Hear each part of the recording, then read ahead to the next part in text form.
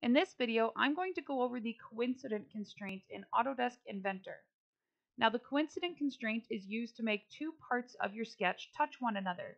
So it could be 2 points or two sketch features, whatever it is that you want to touch. The coincident constraint will lock them together. So we can find it right here. You can see on the ribbon where my mouse is circling around. It's in the top left out of these 12 constraints. So I'm going to select it by left clicking on it. And for example, what if I want the endpoint of this line to touch the endpoint of this line? So I can coincident constraint this endpoint to here. And the coincident constraint, the symbol for it, is this little yellow square where those two things are touching. When I'm done, I can right click and choose OK to turn off that constraint. So now this point on my sketch here is actually connected. I didn't just eyeball it, I didn't draw it so it looks like they're connected, but there is actually a constraint connecting those two to create a closed loop.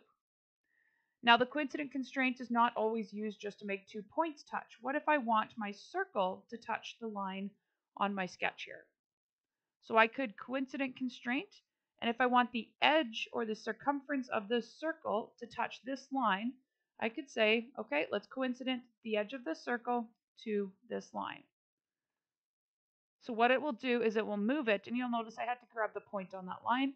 It will move this circle, or it will grow the circle to, enlarge or reduce that circle, whatever is needed, in order for the edge of the circle to touch that line. And again, we get the little symbol pop up here, the little yellow square, saying that these guys have a coincident constraint. Now, what I mean by grow or enlarge is if that center point was locked in over here, then it would have to make the circle bigger in order for it to touch that line. Or vice versa, if the center point was locked in over here, it might have to make the circle smaller. Now, let's just undo that. Now, one mistake that I see a lot of students do is when they want the center point of the circle to touch the line, they try to grab the outside of the circle like we just did.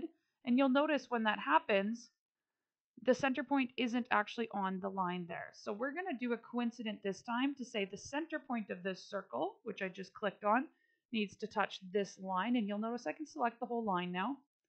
And then we'll get a coincident between the center point and that line, and I can still change the diameter or radius of that circle by clicking the edge and dragging it.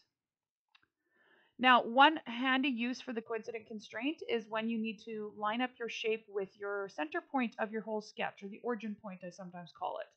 So here I'm going to use the coincident constraint. And let's say I wanted the bottom left corner right down here to be locked in to the center point for my sketch. So the point where my y-axis meets my x-axis here. It's that little yellow dot that's on your sketch by default.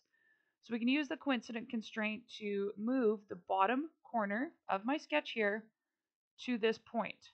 And you'll notice when I do that, everything that already has a size dimension on it, so all of these size dimensions here, those went black because they're now fully constrained. They have their size and location locked into place. Now, prior to learning the coincident constraint, one common way people would move this corner to here is to place 2 0 dimensions, just like so.